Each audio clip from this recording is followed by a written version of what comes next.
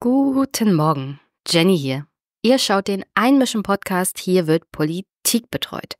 Und wenn ihr die heutige Folge unterstützen wollt, liked, teilt und abonniert diesen YouTube-Kanal. Andere Möglichkeiten findet ihr in den Shownotes, Steady, PayPal, Überweisung oder meine allseits beliebte Wunschliste gefüllt mit Büchern und Dingen, die wirklich Spaß machen. Und in diesem Sinne entlasse ich euch in die heutige Folge. Habt viel Spaß, gebt mir Feedback, kommentiert. Ich würde mich sehr freuen. Bis bald. Hello, dear listeners and maybe watchers. I'm happy to greet my guest today, who's called Lluis Quintana-Murci. Hello. Hello. And you are a French-Spanish biologist and population genetist, known for your research on human evolution, population genomic diversity, and its relationship with immune diversity and infectious diseases. Right. I learned you have a podcast too. It's all in French. I didn't really understand much because my French, it's more or less 20 years ago since I talked French. So what is your podcast about? Well, my podcasts are basically related to my courses because besides my laboratory is in the Pasteur Institute here in Paris, I'm also a professor in an institution that is called the Collège de France. And all my courses are recorded and are intended not for specialists, geneticists, or biologists, are intended to be for a broad public, which include scientists from other fields, but also non-scientific people. So my broadcasts are about topics in human evolution, in genetics, in how we can adapt to the environment, and how our genes more or less can make us different in terms of susceptibility to some infectious diseases. Which role does this medium podcast play for science communications? Exactly. They are mostly for scientific, they are intended for scientific communication and to make available to the community, to the society, to the non-scientist, the latest research. Yeah. Okay.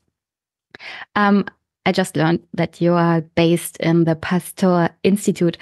I'm pretty sure you know about the history between Pasteur Institute and the Koch Institute in Germany. Of course, we're long-standing competitors, and that started with Louis Pasteur and Robert Koch, actually. But I think today things are not anymore like that. I mean, no, but the Germans back then were very jealous. Exactly.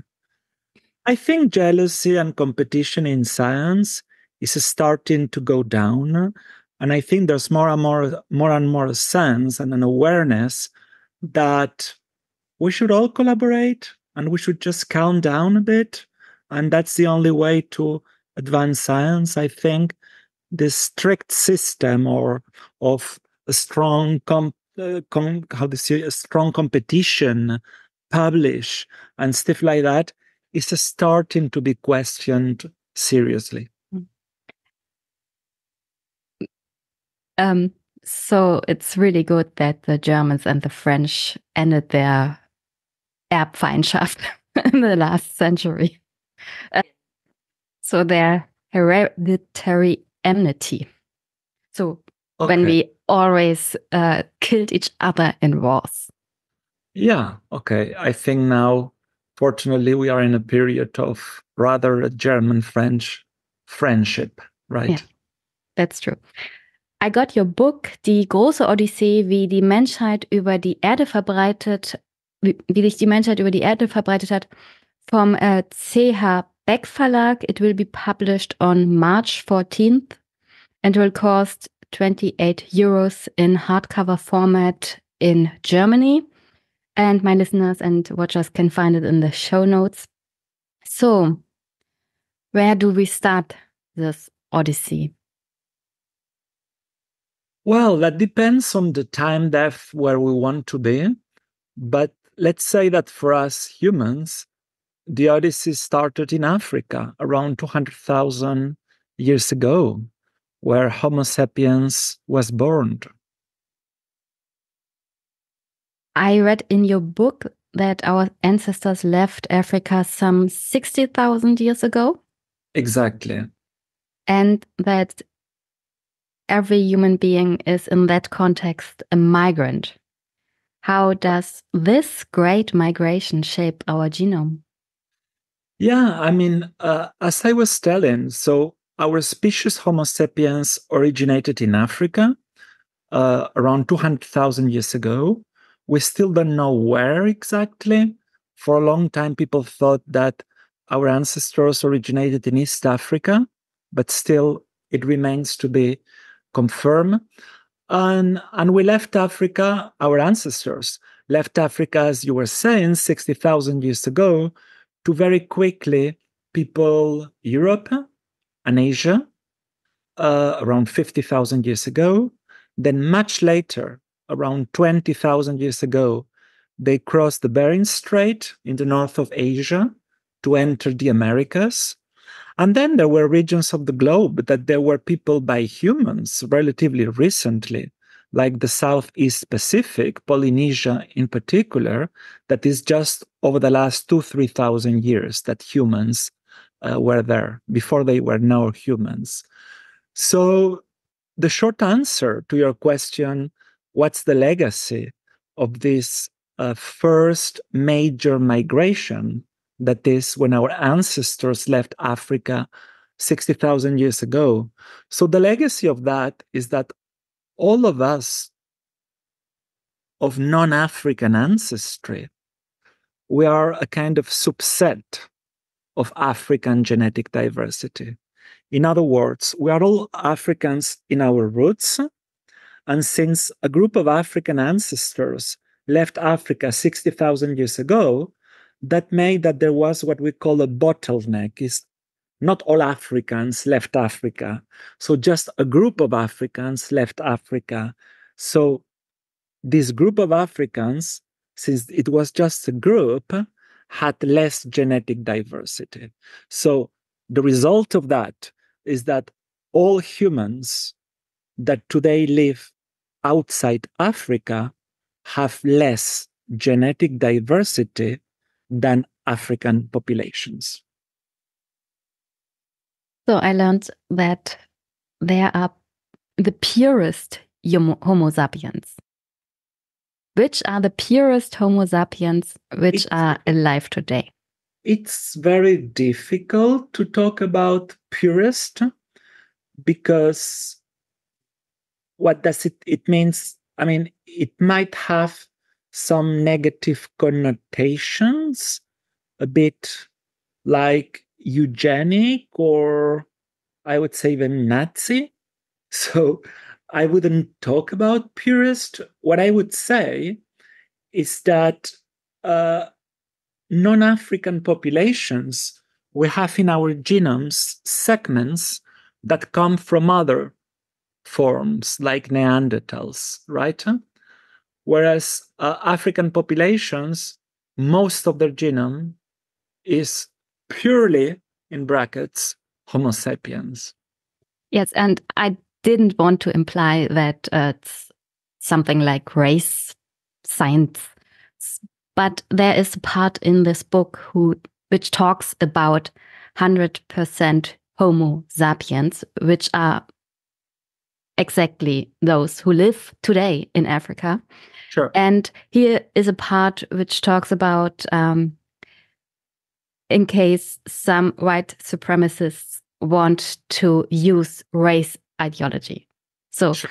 if you want to tell them, yeah, but you are not pure Homo sapiens, the Africans are. Sure. That's the argument. It's an argument that, of course, I wrote in the book. I'm not super fan of that argument, despite I wrote it, because in general, I don't like to mix scientific results and genetics with racism. But I mean, it's something, racism exists, right? And it was just a little kind of joke for white supremacists, like, calm down. Actually, they are more Homo sapiens than you are. Because for those in the audience that are not aware of that, it's important to remind that when humans left Africa, they encounter other human forms in Eurasia that today have disappeared, like Neanderthals in Europe, and also Denisovans, that is a kind of cousin, let's say, of Neanderthals in East Asia. So thanks to the genetic studies, today we know that our ancestors admixed in Eurasia with these two different groups that disappear in between 20,000 and 40,000 years ago.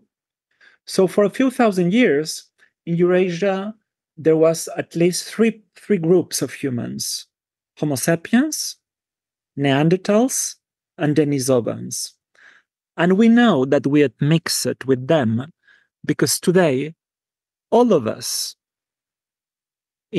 outside Africa, we do have in our genome, you, me, everybody that is of non-African ancestry, around 2 to 3% of DNA that is coming from Neanderthals.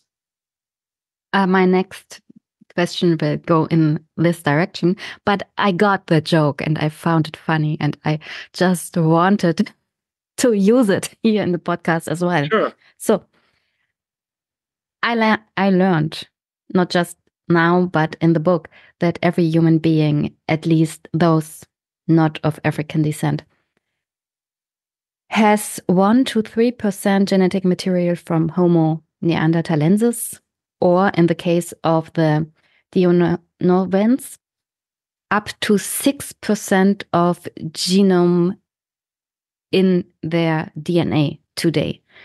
That's in Asia. So how did this happen? And a follow-up question, what does it do for our health today? Okay, how this happened? This is just the product of hybridization, what we call it mixture also.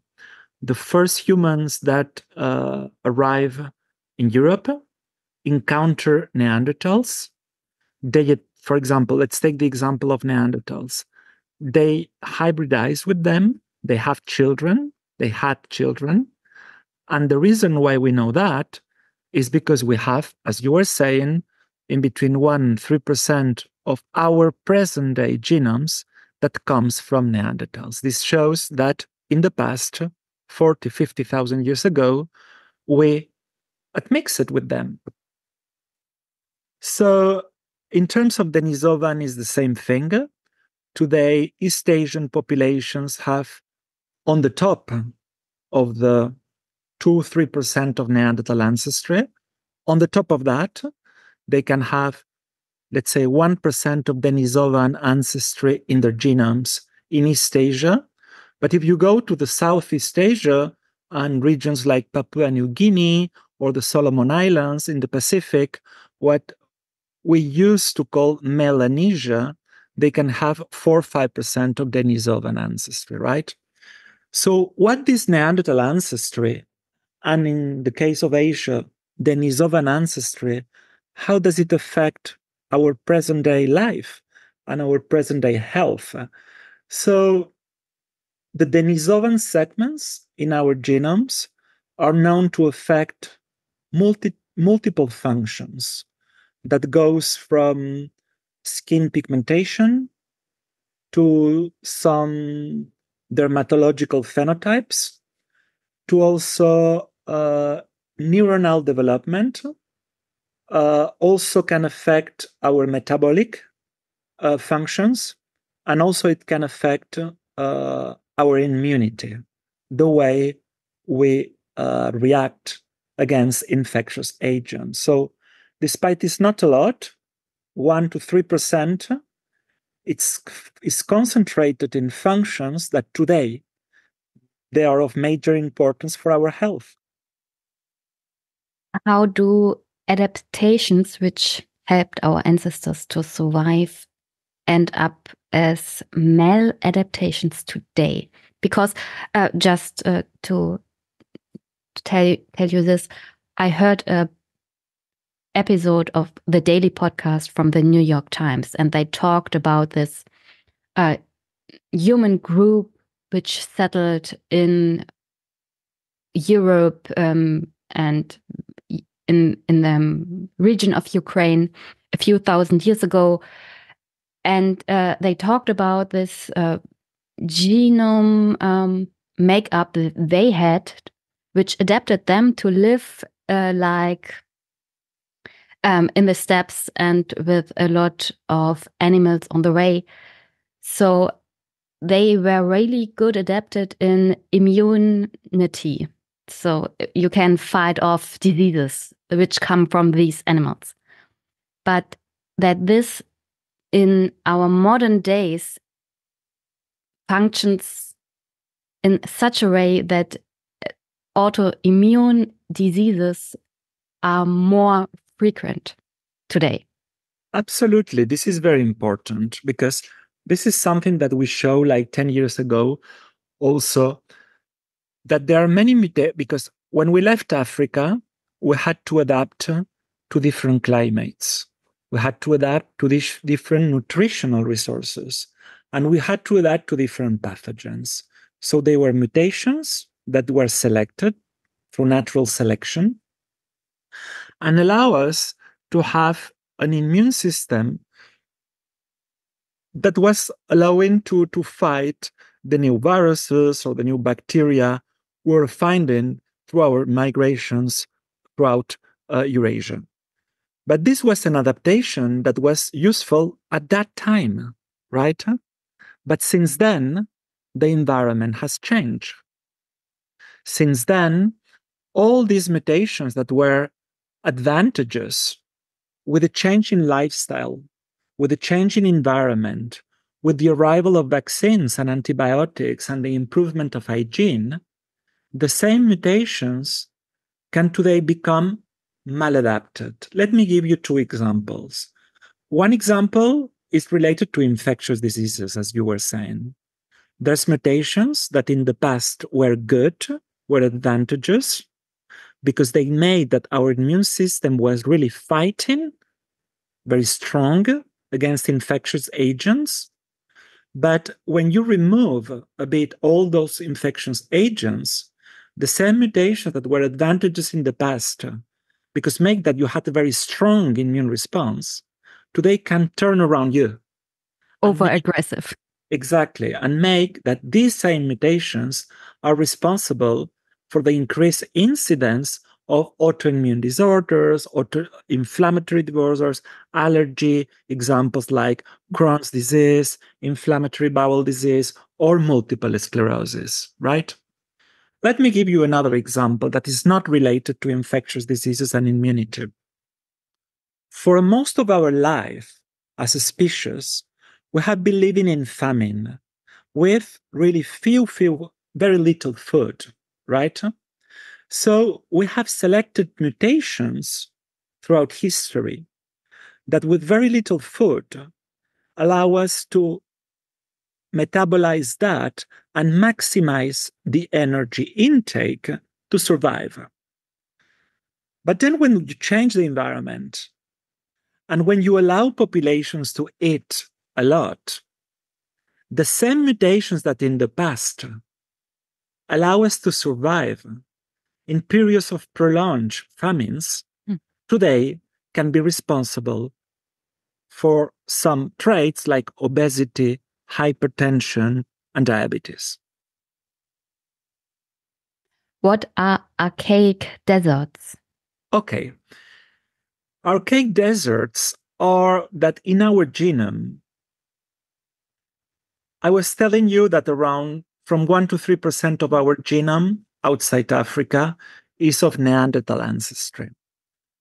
But archaic deserts, or Neanderthal deserts in this case, is regions of the genome that are never of Neanderthal ancestry.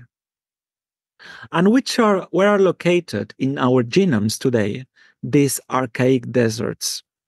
They are mainly located in regions that encode for genes, so for proteins, in particular, genes that are located either on the X chromosome, that is one of the two sexual chromosomes, or that are expressed in the testes. What does it mean? This gives us also information about the past. This gives us an information that in general, the admixture between Homo sapiens and Neanderthals was not super fertile, was not super good. That's why for important functions, most of our genes are depleted in Neanderthal origin.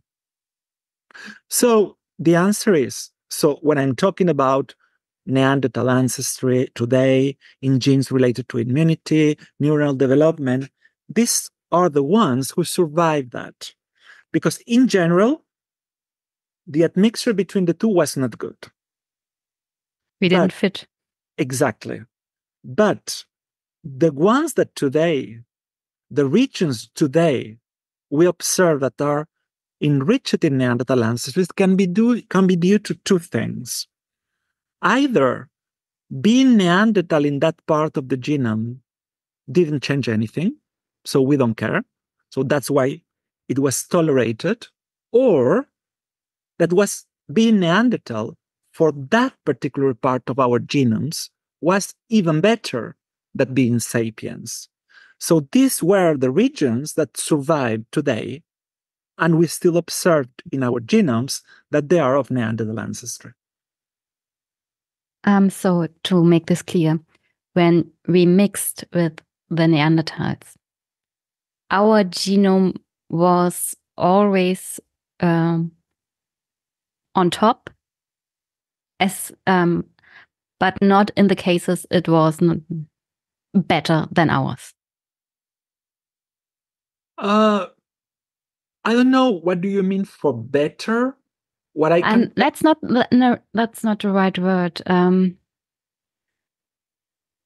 More dominant, maybe. Which one? That the human Homo sapiens genes were more dominant than the Neanderthal genes.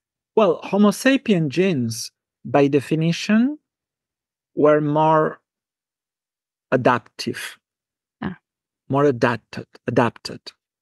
However, what we have shown in my lab and in many others, including the one of Svante Pääbo from Leipzig, that was the one, Nobel Prize winner of the Nobel Prize in 2023, because he was the one who sequenced for the first time in Leipzig the genome of Neanderthals, right?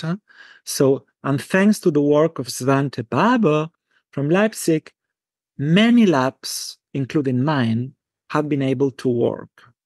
So all this to tell you, this long story was just to tell you that in general, what was better, quote, quote, was being sapiens. But for some particular genes and for some particular functions, the introgression that we call of Neanderthal material in our genomes was even better. So we are the product of 200,000 years of adaptation to our environment as Homo sapiens. And we adapt to that environment even through mingling with other human groups. Absolutely. Why is there why aren't there's many more differences in Homo sapiens which are living today around the world? Because we as Homo sapiens, we are living in different geological areas in this world. And one would think that in a race which is living in so different geological environments, there would be much bigger changes. Why isn't that the case? Because we are very recent as a species. 200,000 years of adaptation is nothing. We don't have time to accumulate too many differences. But still, we have a tiny fraction of our genome is different. Let's take very kind of iconic examples. Skin pigmentation. Skin pigmentation is different simply because we had to adapt to live in different latitudes with different UV lights. So in lower latitudes in Africa, for example, you need to have lots of melanin, so to be darker, to protect yourself from photo damage. On the contrary, as you migrate to northern latitudes, you need to lose melanin, because when there's much less UV light, to synthesize vitamin D that you need to live, you need to lose your pigmentation because there's less UV light, and you have to profit as much as you can to synthesize vitamin D. This is just one example of little differences. Other little differences that are related to the different ecological environments in which populations live is even related to the resistance to some pathogens, some mutations in some interferons. Interferons are molecules that allow us to react and defend ourselves from viruses, have been differently selected between Asian populations and Europeans and Africans. Also, other mutations that allow us to digest milk in adulthood have been differently selected in different populations. Still, to answer to your question, the reason why we are not super different in terms of genetic changes is because in terms of evolutionary timescales, 200,000 years is nothing. We are not so old yet. Exactly. That the thing with the lactose intolerance is pretty interesting because I'm a North European. Yeah, I'm from Germany, and I didn't even know that people existed that could not tolerate drinking milk until late into my adulthood. I actually met someone in Carlau, where I'm working actually today, who cannot drink milk. And I could hardly comprehend that. But then I learned that there are up to 90% of humans in Africa and East Asia, human populations, who cannot tolerate milk. And that's still baffling to me. Yeah, because our kind of natural state, our normal quote unquote state, is not being able to drink milk in adulthood. To be able to drink milk, you need an enzyme that is going to help you to metabolize the lactose, that is the sugar that is present in the milk. The lactose, it has to be broken to be able to be absorbed by the body. So who breaks the lactose? This molecule that is called the lactase, right? The problem is that in most humans, the lactase disappear after the period of breastfeeding, of weaning, right? So, of course, babies, by definition, all of them digest milk. But then when you become a young adult, you lose the lactase. So in theory, you cannot keep on drinking milk. There's two ways to adapt to that. There's a biological genetic way, that is that some of us in Europe, in certain parts of Africa, in certain parts of South Asia, like India, we have different mutations around this gene that is called the lactase. And these mutations make that some of us can keep on drinking milk. In Europe, there is specific European mutation that is present in around 40% of people in Southern Europe and up to 90% of people in Northern Europe that have this mutation. So these people can keep on drinking milk. But not all is about genetics. You can also culturally adapt, and you can ferment yourself the milk, change culturally dairy products, and instead of drinking milk, transforming the milk into yogurt, transforming the milk into cheese. And in this case, the lactose is broken already. So you don't need the mutation, and you can eat those products. The French know a lot of about cheese as well. Right. You talked about culture, and I would be interested in how does culture influence genetic diversity?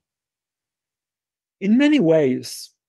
I just gave you an example of how culture can affect genetic diversity, because human populations until around 10,000 years ago were all hunter-gatherers. Our food was based on what we were hunting or the products that we could gather from the nature. But then agriculture appeared, and also with agriculture, the domestication of animals. So this is a cultural innovation. With the domestication of animals, milk was starting to be more available. And it was in that moment that natural selection selected the mutation that allow us today to drink milk, for example. This is an example of coevolution, of a cultural innovation and a biological trait. But there's other much more basic examples. For example, humans have tended during history to marry humans that were speaking the same language, right? So during most of our history, we have mixed, we have married, and we have had children with humans that were speaking the same language. Therefore, linguistic differences between humans historically have imposed a kind of genetic barrier, right? People didn't used to mix with people that were not speaking the same language. This is an example of how culture, even religion, historically, people used to mate with people of the same religion. Of course, in the last hundreds of years, things have changed a lot. But I'm talking at the level of our history. So also religion have imposed some borders, some barriers for people to mate. And of course, it still happens today. I'm glad you talked about marriage and culture, because the next question is about marriage. So is monogamy a good choice for humanity? If you want to cultivate genetic diversity, would it be better to have a polyamorous humanity? No, I think you are mixing monogamy by more. How do you say? I have now a black hole in my mind. It's not monogamy and polygyny or polyamorous. Polygamy. It's polygamy. No, it's not this. What you're talking, I think, is most societies are exogamous, meaning that you tend to marry people that are not of your family, right? People that are different from you biologically and genetically. But there's some traditional societies where endogamy, that's the word, endogamy is encouraged. There are some traditional societies, for example, in North Africa or the Middle East, where it's even encouraged to marry your cousins. No.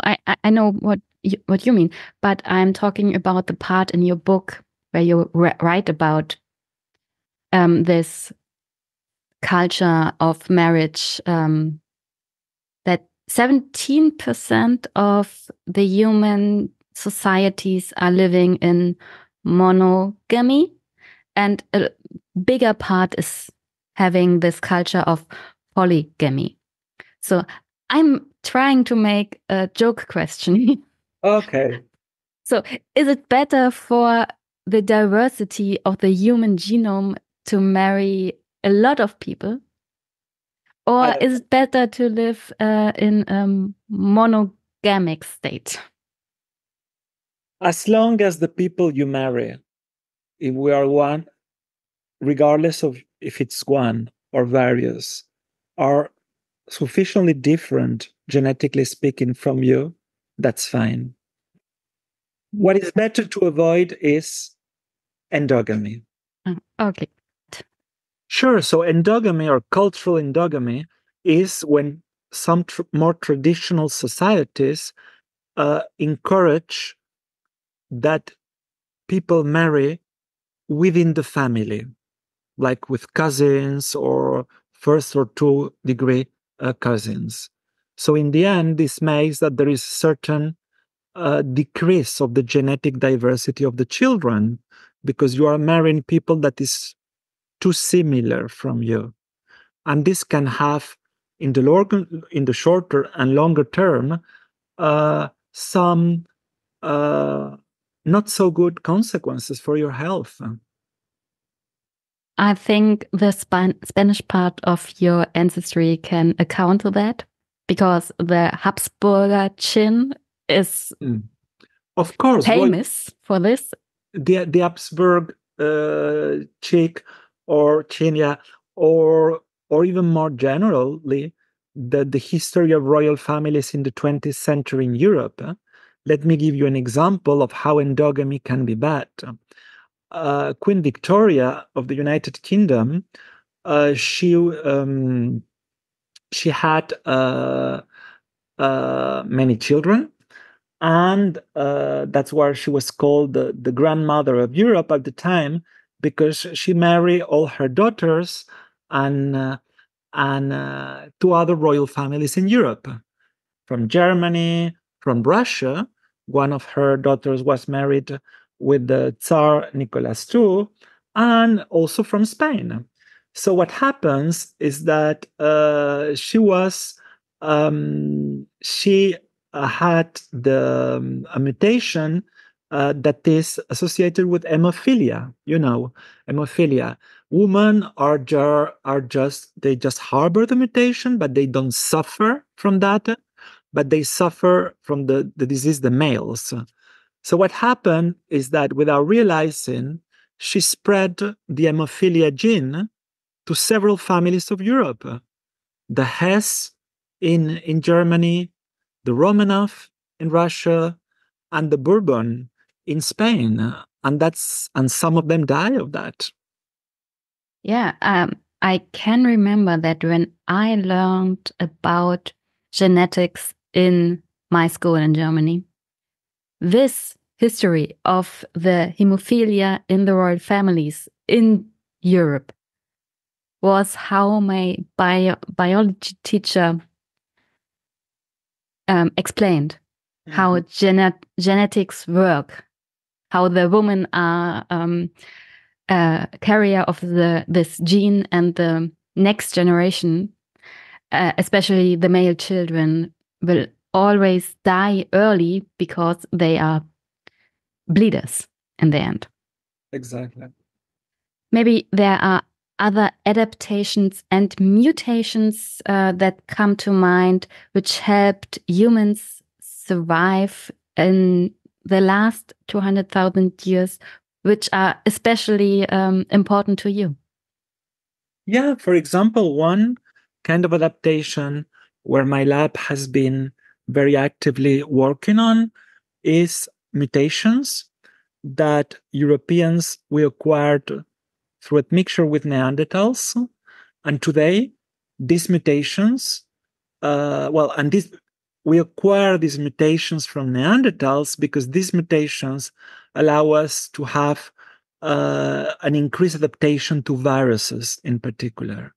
So this is something that we showed, that some of our mutations today that are associated with responses to virus, such as influenza virus, but even SARS-CoV-2, these mutations are coming from Neanderthals.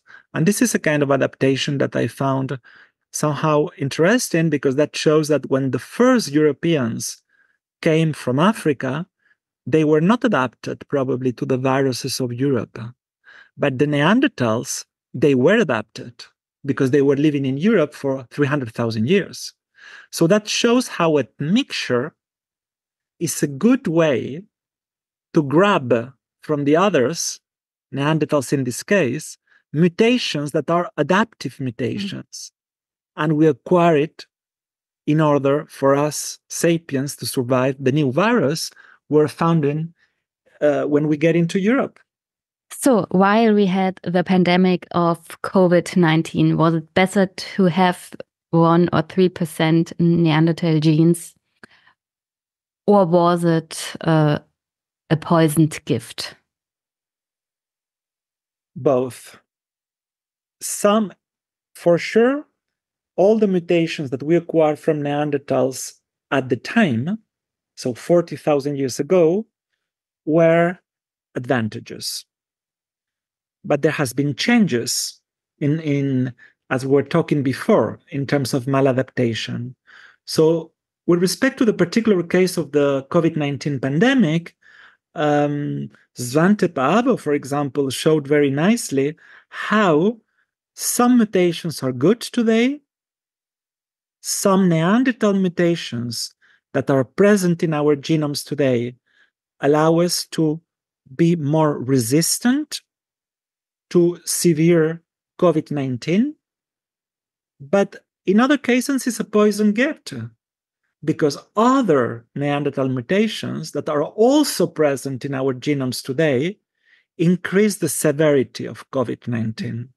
So that's the thing of biology. Not all is black and white, it's complex, and evolution change over time. What it was advantageous 40,000 years ago is not necessarily advantageous today.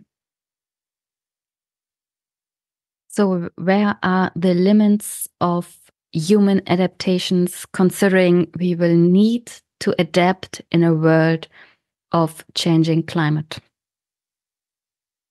Well, for that, there's different ways to adapt. There's technological, cultural things that we can do, like be very careful with our environment, be very responsible of what we are doing. This is nothing to do with biology and genetics. This is a way to adapt somehow, because preventing or diminishing as much as we can by being responsible and being environmentally friendly, it's a way that humans, we can do to survive. And also, should the environment change a lot in the next hundreds or thousands of years, we might adapt also to those changes. But evolution is extremely slow, and to adapt biologically or genetically to environmental changes, this takes thousands of years. You, as geneticist, what do you think are the greatest threats to humankind? Well, the greatest threats, that's a very difficult question. But I think as a geneticist, a threat is populations that are very isolated, populations that are very small, and populations that do not admix with other populations. Isolation and inbreeding, meaning not mixed or mating with people outside, in the longer run, makes that the population will lose the capacity to adapt and survive. So that's a bigger threat for us humans, some populations of humans, but also from any other population of animals or plants, right? Isolation is never a good thing. Yeah, inbreeding is dangerous for your health. Absolutely. What did you learn about human nature by studying our genome and its history? Well, not me, but the community of geneticists and biologists in general, what we have learned by studying the genome diversity of different populations is that most of the genetic differences that you observed are not between human populations or within each population, just between two individuals.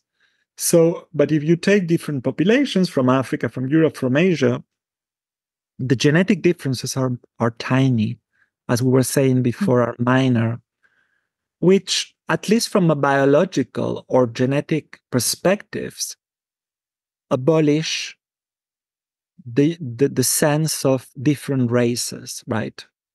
Because different races, you find them in dogs. What does it mean? That if you compare a German Shepherd with a Chihuahua. or with a Chihuahua, they are extremely different genetically speaking. That's a race. Whereas in humans, if you compare somebody from Senegal, somebody from Germany, and somebody from China, the genetic differences are minor. So they are not races. We have just one race, that is the humans. I had this feeling of an abrupt ending to your book. I felt like there has to be more. There's more to tell. Yes, I thought that can't be it.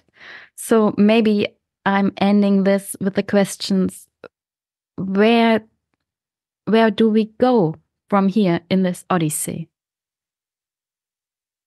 I think we go to understanding much more in depth how we have adapted to the environment, but not with simple, very, very simple questions like the one we have learned and we have talked today, like a particular mutation, 2 or 3 mutations that allow people to digest milk as adults.